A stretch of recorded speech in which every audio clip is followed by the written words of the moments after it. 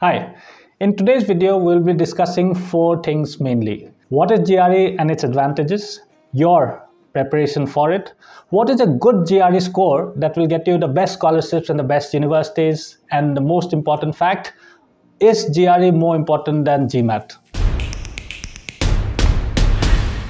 I'm Abhinav Gogoi, your neighborhood counselor, and we are doing a study abroad series today about graduate research examination and how that will help you as a stepping stone for the best universities and for the best scholarships across the world. GRE, or the Graduate Research Examination, is an internationally standardized test that will not only open the doors to your dream universities, but also will give you the opportunity to apply and get multiple different scholarships from the universities as well as government bodies and private foundations. GRE is conducted by ETS, or Education Testing Service, and most universities use this particular test to check your academic performance as well as your readiness for a graduate program, and for some universities also for your integrated PhD programs or taught PhD programs. So, advantages of the GRE exam, and the most important advantage is that it is accepted widely. So the GRE exam is used by most universities in the US and Canada to understand the student's profile, academic competence, as well as readiness. However, there is also a lot of top business schools and law schools now accepting GRE students for their programs. How great is that? 2. GRE builds up your profile. Just in case you have a low GPA, then a good GRE score will compensate for that low GPA.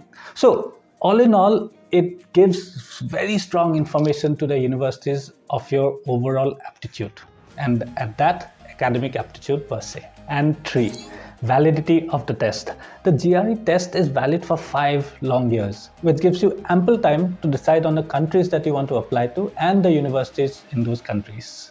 Now, just in case there's some sort of emergency and you cannot go abroad for that particular year, then the long validity will help you apply once again with your GRE score. Now, let's talk about how to go about preparing those great GRE scores. But before that, how about a like and a share? Do subscribe to our channel, and please do comment as to what kind of topics you'd like us to talk about in the subsequent videos. So, about your preparation, and I'll give you examples of how Inspirus education students prepare for the GRE to score more than 330 plus every single year. The very first thing that they all do is get a diagnostic score by doing a diagnostic test. Second, based on the diagnostic test, they set up a target score based on their aptitude in English and in math. Third, prepare a daily schedule or a routine, not just to clear your doubts or understand the concepts that is there for quant and for verbal, but also prepare a schedule for doing multiple different section-based tests as well as mock tests, so that you can close the gap between your diagnostic score and your target score. 4. As soon as you have this schedule, you must definitely put into play timely practice tests in order to improve your score. Number 5. As soon as you feel more comfortable based on your concept learning, your doubt solving, as well as you must have done at least 5 or 6 mock tests, then definitely choose a test date. And lastly, definitely expect the unexpected. You never know what might come up on the test day. There might be some issues, maybe like the pandemic, or you might feel a little unwell. Then in that case, if you don't feel right after coming out of the exam, definitely reschedule. Next, what is a good GRE score and what benefits come along with it? So a good GRE score is 320 plus, a better GRE score is 325 plus, and an excellent GRE score is 330 plus out of 340.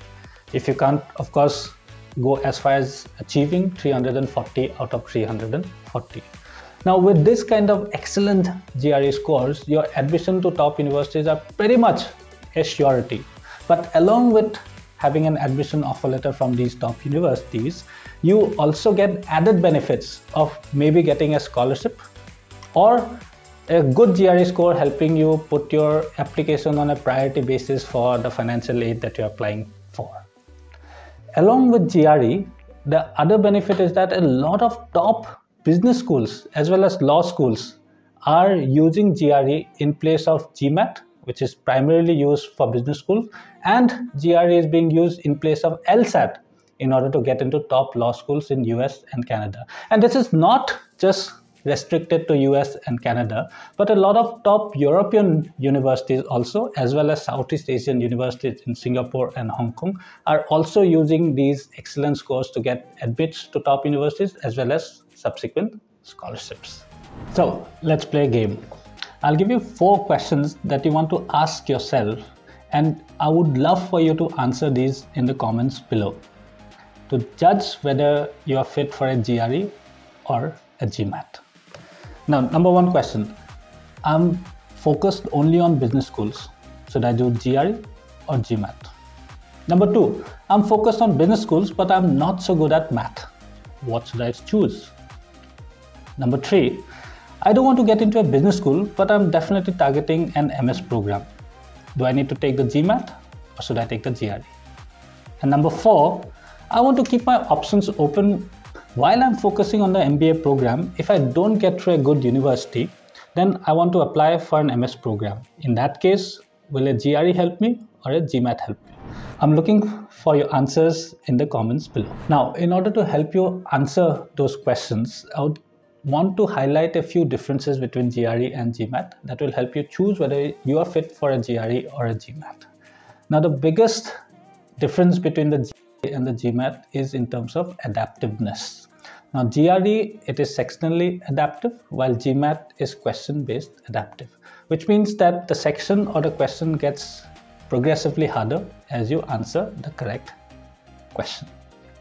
Secondly, the GRE and the Gmat, they both obviously test your strength in verbal and quant. However, GRE's focus is much more in verbal, and for Gmat, the focus is much more on quant, that is in a very generic sense. If we have to highlight the differences between the verbal section of both GRE and Gmat, GRE looks more particularly as vocabulary focused, while Gmat looks at it more in terms of grammar focused. In terms of math, calculators are allowed for GRE, while calculators are not allowed for Gmat. Now, with these sort of differences, which do you think will fit you, a GRE or a Gmat? So my personal advice to you all, if you're choosing between GRE and Gmat, is if you're looking at the present situation with the acceptance of the GRE, which is more widely accepted for multiple different programs, not just in the field of MS, but also for business as well as law, then GRE is probably your best friend for the subsequent years if you want to do that. So keep in mind that a good GRE score will obviously make a lasting impression for the university counselors that are choosing you for those top universities. However, if your profile is not as strong otherwise, that means you don't have a good GPA, or if you don't have strong essays, or you don't have a good English proficiency test, or good letters of recommendation, then definitely a strong GRE score will not help you out. So make sure that besides a good GRE score, your GPA is good and you have at least very good letters of recommendation, and you've got yourself involved in multiple different projects and internships in order to put forward a very strong profile for a admit to one of the top universities in the US, Canada, or anywhere across the world. And if you need individualized help and guidance to do this, to choose the universities, then please comment below with your phone number and your email address. I'll personally reach out to you, or connect back with us through www.inspiruseducation.com, and a counselor will be promptly servicing you and your questions.